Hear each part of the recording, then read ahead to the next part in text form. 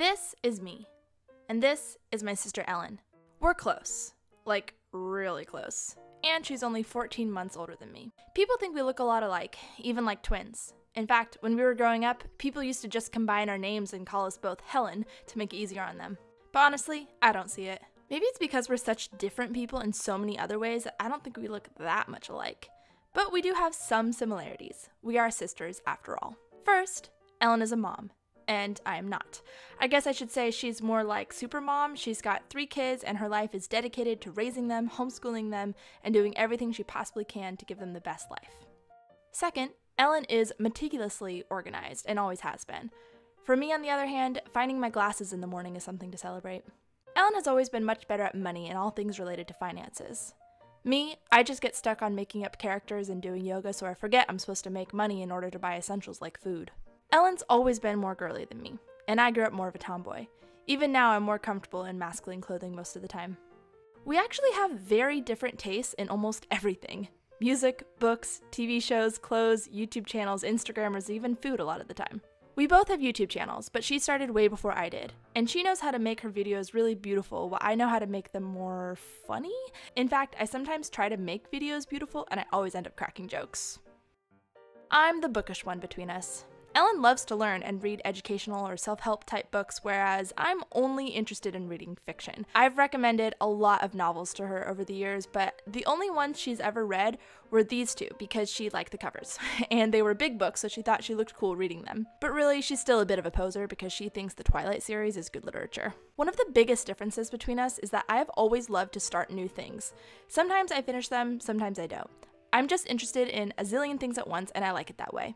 Ellen, though, knows what she wants and sticks to it. She doesn't get distracted from her goals. I've always been better at traditional school than Ellen. Ellen would have to study for hours to get a B, and I would just show up for a test without studying and ace it. Of course, we know that doesn't mean I'm smarter, I'm just good at taking tests, i.e. memorizing and regurgitating. Ellen is super picky, and I'm like, whatever. Ellen is the bossy one. I'm the sarcastic one. She's clean, I'm messy. She's got a long face, I've got a round one.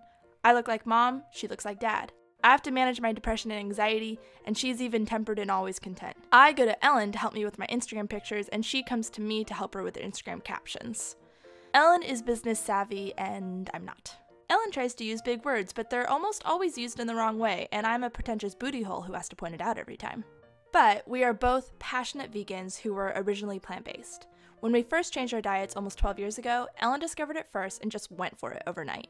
But it took me years and years to figure out how to make it work. Then we both made the ethical connection at the same time, and now it's not just a diet for us, but a lifestyle.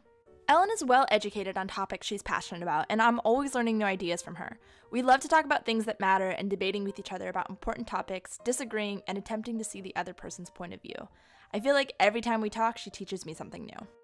Oh, and we are both addicted to playing with our hair, which we realize makes us seem really ditzy, but we don't care what people think because we know we've taken it to an Olympic level, and if anyone was actually paying attention, they'd be impressed. My sister and I are best friends. We can be utterly ourselves around each other more than with anyone else. We can literally talk to each other about anything, and we never feel judged. And that, to me, is true friendship. I look up to my sister so much. I still feel like the little sister at times because I want her advice on everything, and I think she's just the most incredible and inspiring woman, and I would be a completely different person if I didn't have her in my life. I love you, Ellen.